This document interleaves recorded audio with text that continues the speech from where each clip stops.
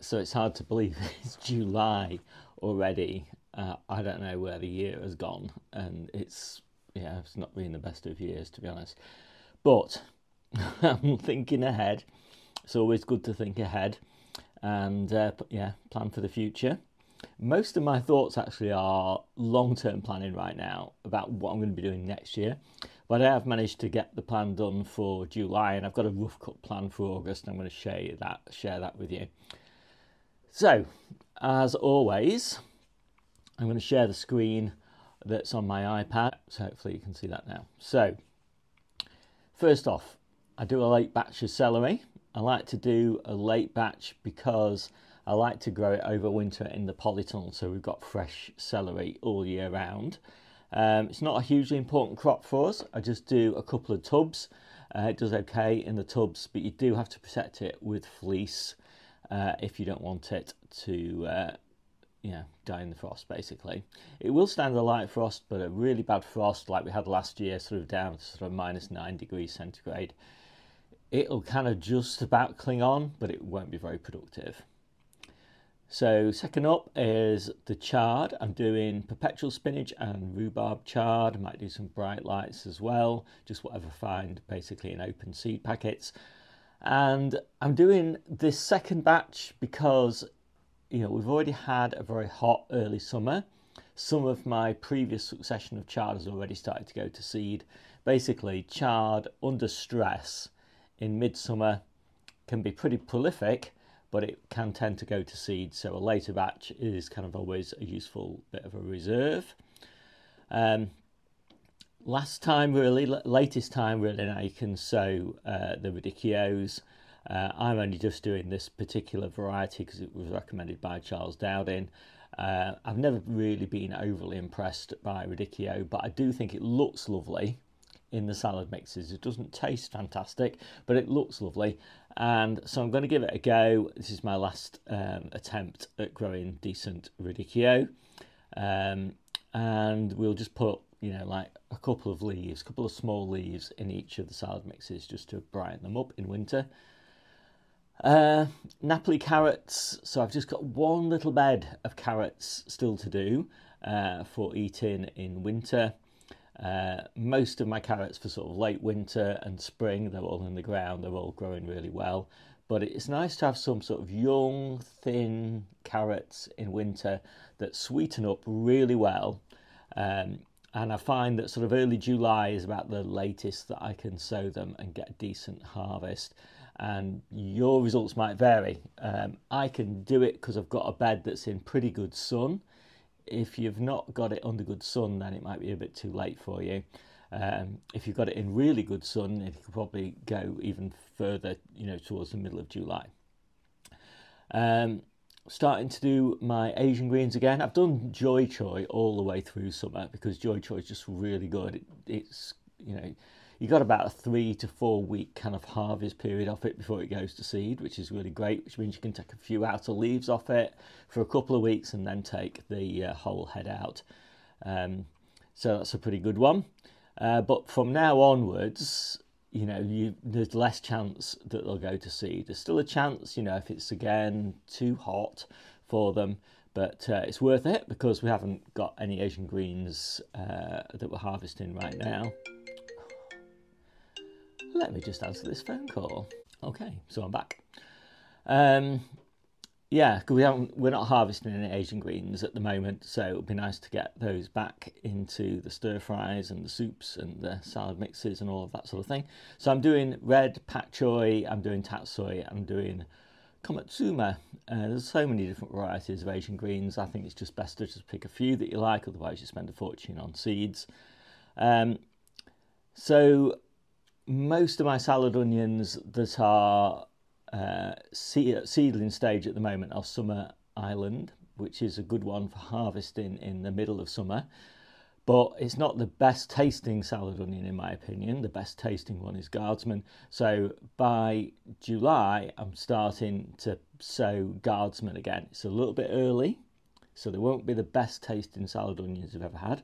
But if I leave them until August, and we'll talk about that in a bit more later on, then it just takes them forever, you know, and they don't sort of mature until sort of October time. So if I want to be eating something in sort of late September, early October, I need to start it in July. So that's why I start it now, because we really don't like to be without salad onions in our diet. And then I've got a whole load of lettuces, and these are all the ones that I recommend for this time of year. You know, I have different lettuce selections for each season. Canasta is really great. Navara is really fantastic lettuce. Grenoble Red's okay at this time of year. It's not the best. And got a few different Salanovas as well. The Salanovas are fantastic if you want to harvest whole heads. So if you're sort of lazy like me at this time of year and just want to pick a whole head and not bother with having to harvest individual leaves, then yeah, the Salanovas are the king of lettuces from that perspective. And then, like I do the overwintered celery, I also like to do overwintered parsley so that we can harvest it all year round. Parsley does grow outside all year round, but if you want really high quality leaves for use in salads and things like that, and you want them keep on picking them continuously all the way through winter, then it's best to grow it under cover, in my opinion. You can do kale still at this time of year. It's pretty much as late as you can do it and get a decent harvest from it. You can do it in August, but it's got to probably go under cover by sort of October time in order for it to keep on growing to maturity. And even then, you'll only really get a great harvest in spring. But I'll do it just in case I get any problems, just a couple of plants, not too many. And then another later batch of Asian greens. So some of those will go in the polytunnel and be very short-lived, and some of them will go outside and be much longer lived. I actually find they do pretty well in the polytunnel, even though, you know, I talk about the heat and the heat stress resulting in them going to seed. I don't often find that for a very short-lived harvest. I only want to harvest them for sort of 3 or 4 weeks because I want to get the whole polytunnel replanted, but I like to just put something in the polytunnel beds underneath the tomatoes, and it gives me a reason to start watering those beds so that they're well hydrated by the time we come to October when I replant. So it means that all the way through sort of August and September I'm still watering those beds and I'm still harvesting things from those beds, and yeah, that's what I like to do. And terrain peas. Now, peas are notorious for just getting mildew if you plant them this late, or if you sow them in July, basically, and then, you know, sort of plant them out in August, late July, early August. They almost always just get mildew, but terrain is a variety that I've grown, and it's bred specifically for planting late so that and it doesn't generally get mildew. I've done it for a couple of years now. It hasn't had any mildew problems. I don't do a huge amount because we're only just picking peas fresh for eating fresh, and so it's a nice piece. So I just do a couple of containers of that, and it served us well. I'm starting to put more turnips in the ground now. So we've had turnips actually pretty much all the way through summer. We haven't had really any problems with them going to seed. They've been pretty good cooked. They're not fantastic eaten fresh, or uncooked rather, raw. But as you get towards autumn, for autumn harvest, you know, they're nice, and you can use them just like you can use radishes. And talking of radishes, by the time we get to August, we'll start doing radishes as well. And late July, I'm going to start trying a few varieties. I've just put one in here, which is, I can't remember what it's called now, Rubino, which is a nice kind of red ribbed one. It's a bit like red kitten. I'm always trying to find a good variety of spinach for late summer. I want a nice variety that's good in salads. Obviously, it's still quite likely that spinach will go to seed if you sow it in late summer, if in late July. By the time you get to early August, you can kind of be much more confident that you can sow it and it won't go to seed. So that's July. Not really very much going on, to be honest, in July. Most of the action was back in June when we were sowing all of the purple sprouting broccoli and that was a really important month for us because purple sprouting broccoli is a really important crop for us. And also the autumn cauliflowers and the autumn calabrese and all of that sort of thing. But that's all behind us now, that's all growing well. So let's take a look at August. Okay, so we've got August, and yeah, talking of radishes, we're going to do cherry bell. That's the only one I really tend to do now. You know, it's not specifically cherry bell, but these sort of small, sort of globe, scarlet globe cherry bell sort of types.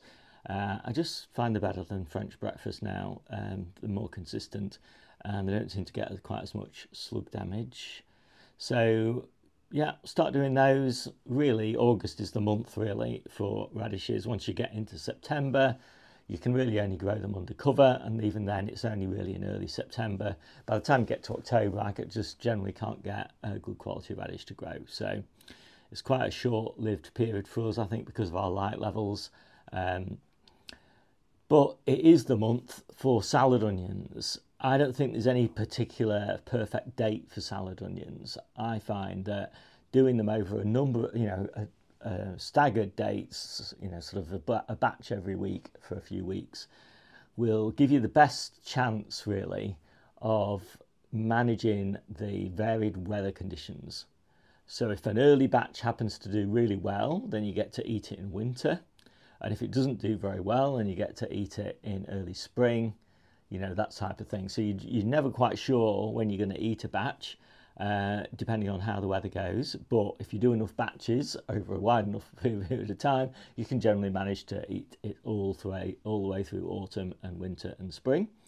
So I'm going to start with Guardsman and Leela, two of my favourites. The Leela was particularly exceptional, I would say, last year. The Guardsman was pretty good, but you can't beat that beautiful colour of the Leela onions. Again, turnips, and again I'm particularly recommending Tokyo Cross. I think it's just such an exceptional turnip. Definitely worth getting that one. And you're starting to run out of time with turnips. So by the time you get to the end of August, it's very difficult to get a good crop. Sometimes in a sunny spot with good weather conditions you can get a good crop, but wait until September and the chances of getting a good crop, unless you're sort of undercover in a really sunny spot and the weather's good, it's pretty slim. So your results might vary depending on where you are in the country, but for me, kind of mid early August is the time to start sowing your turnips. Just do a couple of batches and then that's it. But the beauty of it is that unlike in summer and spring, they hold really well in the ground. So you can plant quite a lot of them and just harvest them over sort of a month. They'll grow bigger in that period of time, but they won't go woody and they won't go to seed. So now is also, early August is a time when you want to start doing your lamb's lettuce. So I think lamb's lettuce is another exceptional crop for winter. You can grow it outside. In fact, it's better outside because I find the leaves, it really does well when the leaves are wet all the time. If they're not wet all the time, then you tend to get a bit of mildew on early sowings. So keep them well watered before you sow them and after you sow them, and hopefully you'll be okay and you won't get any mildew problems. If you do get mildew problems, sow them a little bit later. It's a bit sensitive like that in the early part of its life. Once it gets going, it's fine and you never have any mildew problems. But as I say, early sowings are a bit of a challenge. But if you want to be eating it in November and early December, then early sowings are your friend because it is quite slow to mature. But it holds really well in the ground. It doesn't go to seed. It's just really reliable. And as I say, it grows outside really well. You can even grow it in light shade. It takes a little bit longer to mature, but it still grows. So it's just fantastic. So come to kale again. If you can put your kale under cover, like I can, in sort of October time, so I'll put it in a pepper bed or a melon bed or something like that after I've harvested those under a low tunnel. Then you can do your kale in sort of mid to early August. I'm doing a few varieties, scarlet dwarf green, sympathetic and reflex. I don't particularly recommend you doing lots of different varieties. I just happen to have open seed packets of all of those, so I might as well use a few of each of them. And you can put them in at quite a high density because they're going to be quite small plants all the way through winter.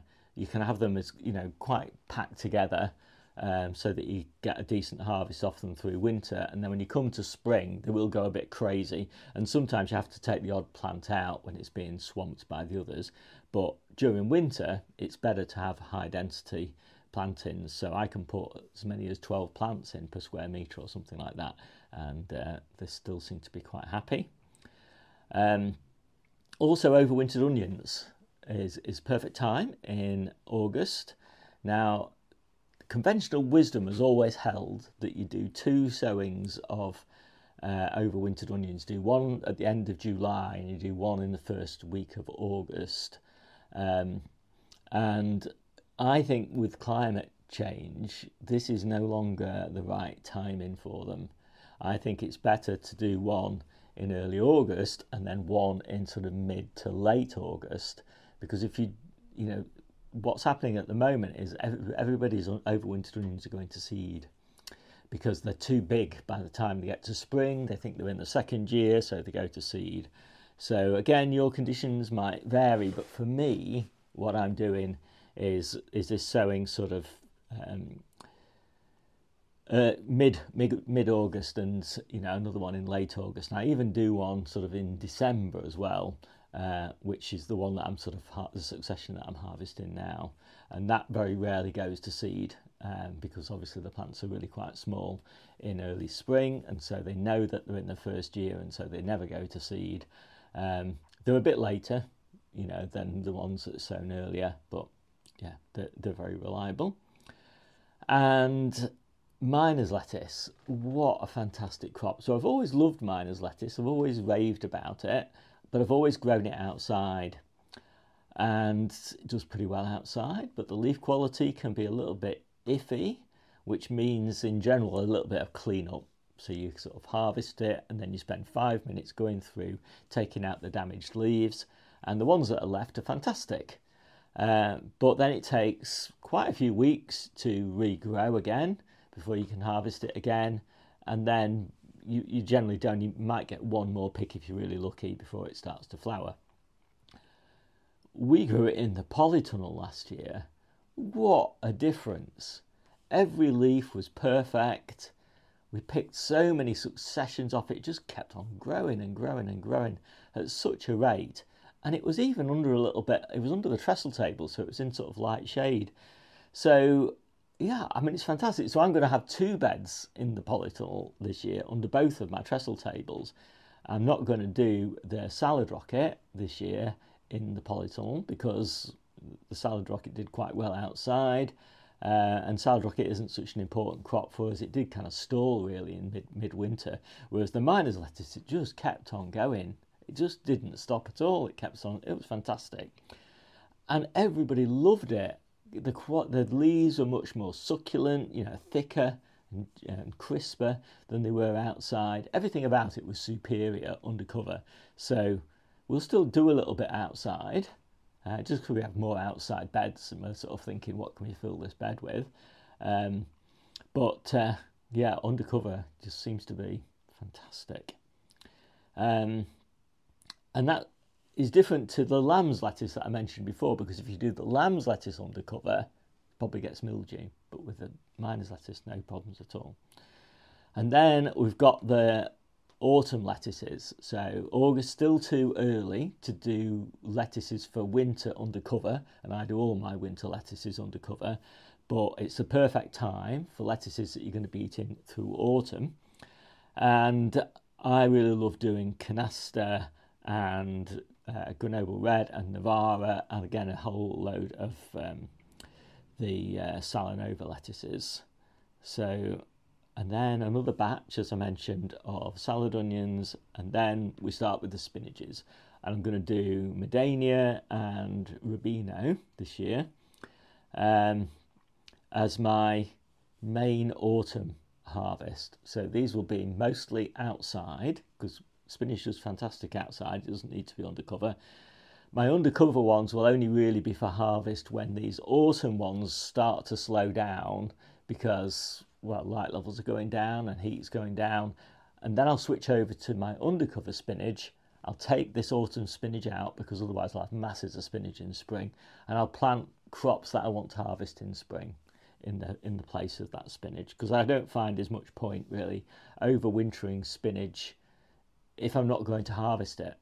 And what I mean by that is I don't find there's much purpose having it in the months sort of December, January, February, and it's just occupying a bed. It's not being harvested during that period. And then when I come to spring, I've got way too much spinach. So it's like, what's the point really? So I prefer to take it out and put a crop in that I actually want in spring rather than overwintering a crop that I don't. And I'd rather have spinach that I can actually harvest in December, January, February undercover, and that's actually then a worthwhile use of the bed because it's actually being harvested continuously. And then, as I mentioned, my next batch of tough ball and my next batch of lamb's lettuce. Interestingly, I tried Charles Dowding's timing for lamb's lettuce last year, which is much later than mine, and it wasn't ready until March. And by the time it came ready, it started to get mildew because we had quite a damp March, which is unusual, but it was what it was.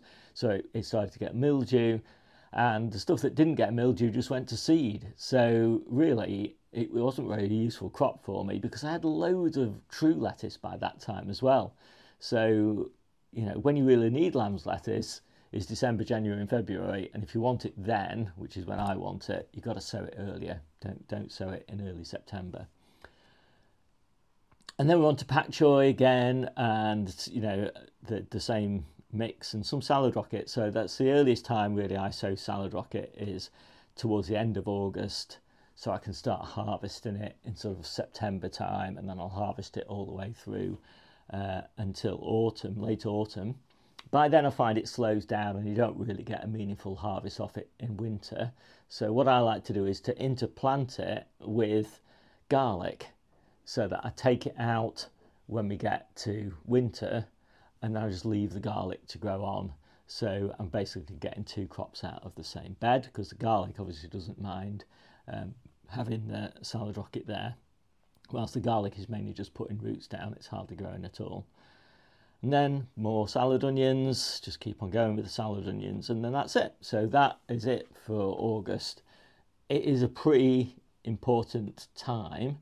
You really have to pay attention to your dates, as I hope that message has come through to you. But your dates might be different to my dates. You've really, over the years, you've kind of got to get this intuition. So I'm in the northwest of England, by the sea. It's quite warm, although it was really cold last year. It's quite windy, but we don't get as much rain as some people do.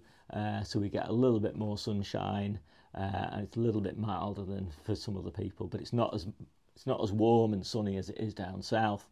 So you do have to kind of juggle these dates around, because even a week can make quite a big difference in August, in terms of, a week might mean being able to harvest something a week earlier might mean being able to harvest something in October rather than November.